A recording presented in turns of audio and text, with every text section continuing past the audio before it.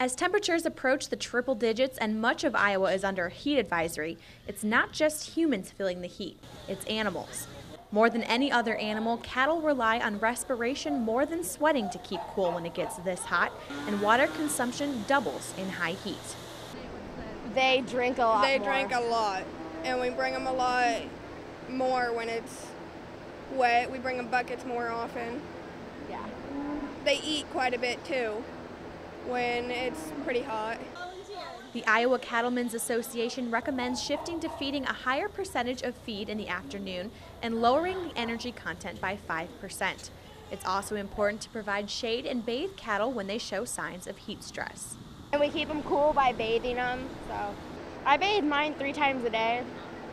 I do mine every couple days, every other day.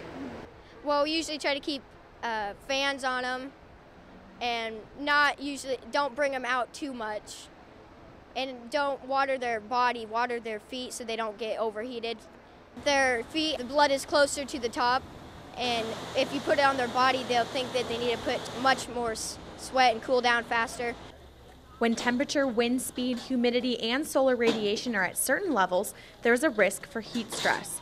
Cattle will be in danger of heat stress until at least Friday, and farmers are urged to check on their livestock frequently and make sure they're comfortable. Reporting in Jefferson County, Iowa, Kate Alt, KTVO News.